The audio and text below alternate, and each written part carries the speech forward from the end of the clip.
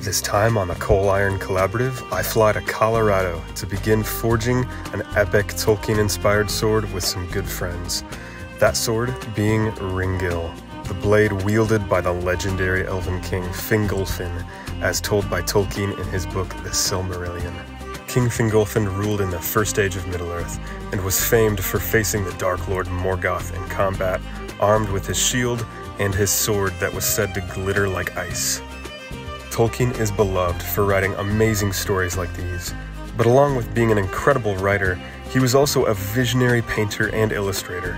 One subject he loved to illustrate the most were heraldic devices of different characters and groups. And of course, one such symbol was that of Fingolfin's house, which sparked the project that we were setting out to take on at the Forge.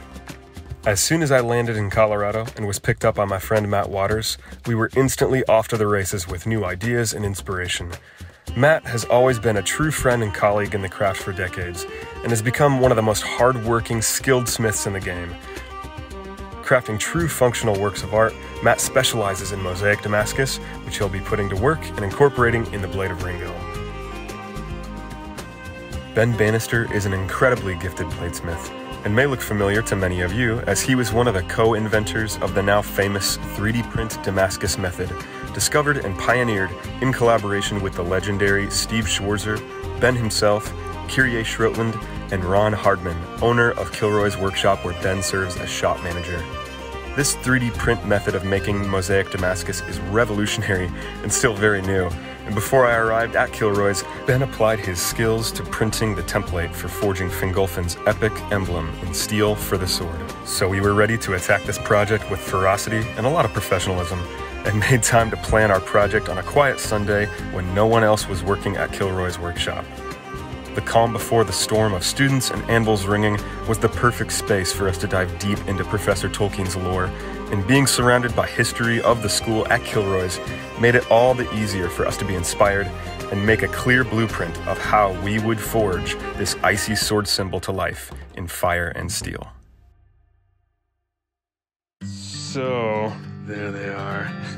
Super beautiful. Okay, so yeah, we landed on this because I don't know why, I just love the idea of the guard being integral to the blade. And then in terms of the pattern, obviously the mosaic here, and then maybe smaller, repeated, and those could be, you know, trapped in even just like blade-worthy monosteel. It doesn't have to be pattern welded in here. The penciled line could be like, you know, thin nickel, like a pop of bright nickel, delineating the cutting edges being a really dense, kind of like frost-looking mosaic, you know, or some kind of a crushed W high-density pattern. But yeah, Ringil's described as like glittering like ice. I think that's all he describes it as. So I like that. I like the idea of you making the pattern welding all spectacular, grinding it, heat treating it, and then what I wanted to do is like frost on windows, and I could like engrave like real delicate frost patterns like into the guard and the pommel. That's as long as that other sword was, like 31 inches. Yeah, I love wide I do too. bases on swords. And so, yeah, I mean, yeah, 4 inches. But again, this is integral, so, you know, it would just flow cleanly into that. So that might be like an inch and 3/4. Inch and 3/4. Yeah. And then in terms of thickness, you know, tapering both in width and thickness, like, I mean, 3/16-ish, you know, like a rough, doesn't have to be crazy crisp, diamond cross section. I don't know. I really like this design. You might need to call Steve Schwarzer. Yeah, you can always work this one down too and have that's not test a bad it, because idea. we would want to see if there's any pattern distortion and stuff. Yeah. So this is the Ringil, Fingolfin, That is. Fingolfin's symbol. That is that. The sword is named Ringil. And then this is the blue gemstone. What if these well, maybe not gemstones, but these weren't repeats of the symbol? They were two different things with the same shape. Sure. I mean, they could. I guess that would involve you guys printing more, right? Yeah. We could do some legendarium searching to see what other kind of symbols would befit Fingolfin's sword. So, I don't know. I'm down for whatever. I think this is some modern artist took his doodles, and these are all the different houses. So yeah, Fingolfin, Finarfin, Feanor. Originally, I thought this would be a little bit more simple. I mean, this would have been more simple. I love the character of Arendil. Yeah. but I feel like he wasn't described as having a sword. I didn't feel like there was enough literal stuff to go off of, whereas Fingolfin is described as having a sword, so. Oh, that's cool. Fingolfin was the strongest, the most steadfast, and the most valiant. Yeah, he's kind of like he really is kind of a Christ figure in a sense. Well, and he fights Morgoth, and like he wounds him, and he limps, and Morgoth limps for the rest of his life. Yeah. So that's freaking cool. Everything is cinematic if it's leading up to forging Ringil, you know? It's amazing. Drawing of Fingolfin. Oh, I for sure will. What he would look like. Yeah. This is our welding / production. Okay. So this is just welding on the bottom plate. Yeah, just the bottom. Cool. No, we had these. That's awesome.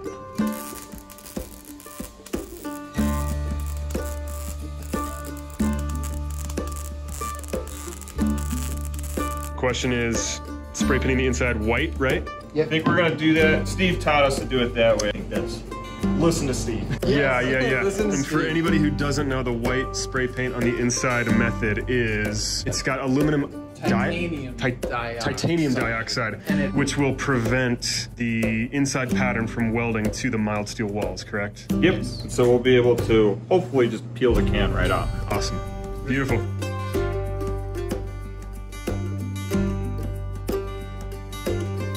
For extra precaution, take forever, but you could white out the sides of that thing. Oh, that is an interesting White thought. out all around it.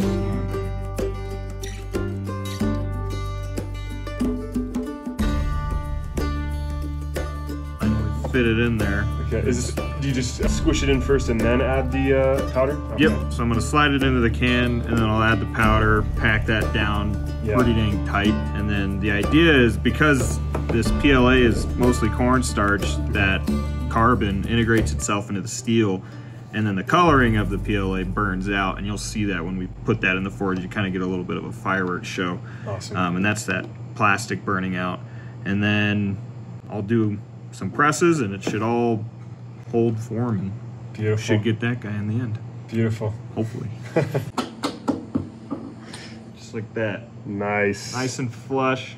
It's a little lower than the top of the can, but that's not too big of a deal. Yeah, that's probably ideal actually. You probably want it lower because with that first initial squish, we don't want it to break the PLA. Exactly. So that looks awesome. Heck yeah. So the 3D print serves as walls of the design that delineate between different types of powdered steel, which result in different contrasting colors and textures in the finished solid mosaic billet, if successfully forged. But a lot has to go right for that to work. This may not look like elven epic smithcraft, but this prep work is crucial, as it's where a ton of the magic happens, and Ben needs to carefully pour the powdered steel into its proper places. And what better elven tool to use than a party hat that looks like it was used for Feanor's birthday? Why don't you just let me handle the Tolkien references? Okay, dumb jock? Sorry, Dwight. Anyway, Ben has this tedious job which he does with great skill, and I send a quick message to my son, letting him know that I found Mjolnir, and we then sent Ben on his merry way home to deal with the remaining powdered steel, which we placed in disposable coffee cups, naturally. The following day, I teach a sword-making class at Kilroy's, which was incredibly fun. But forging the emblem is soon to begin. At last, Ben is ready to work his magic in forging Fingolfin's symbol to life. He starts by creating a small divot hole. This allows for some of the vapors, and specifically the plastic PLA, to burn out. Ben intentionally places it on the edge of the forge and leaves it there for a good long while to allow the PLA plastic to burn completely out. This process cannot be rushed, though there's plenty of time for banter in between heats. But it's essential to let all of the PLA burn out, which you can see there.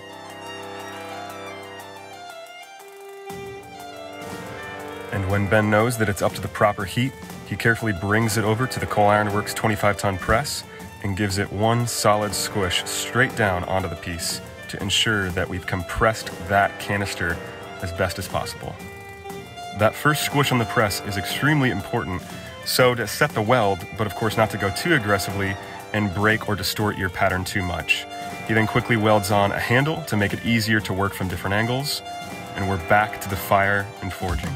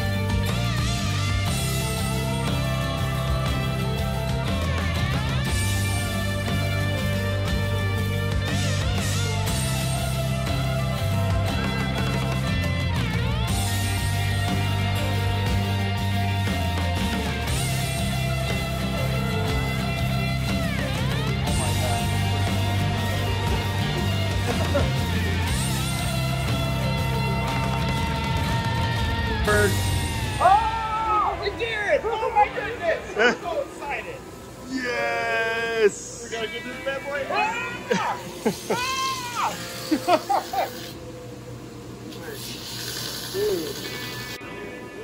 Yeah, that one. Okay, you ready? Yeah. Oh. That's alright. It worked. Oh my gosh! Dude. What? Yes! Amazing. That looks so good. That's exciting. I love it. It works. Yeah. I can't believe it works so good. Oh, I'm so excited.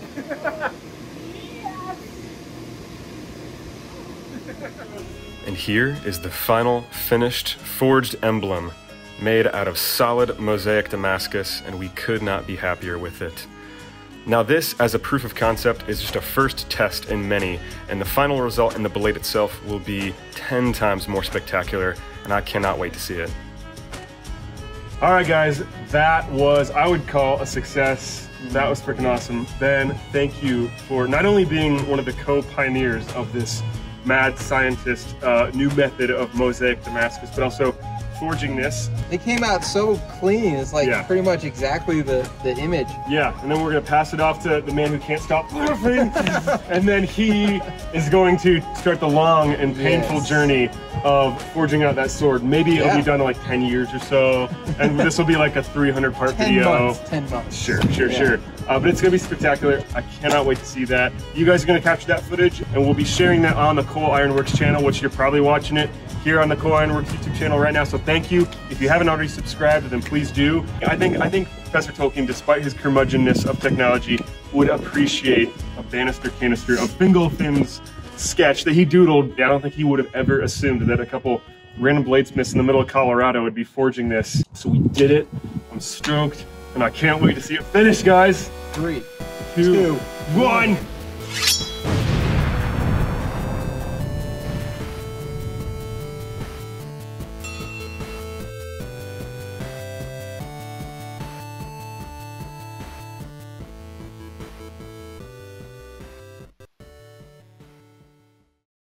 Super honored and stoked to have worked with you guys.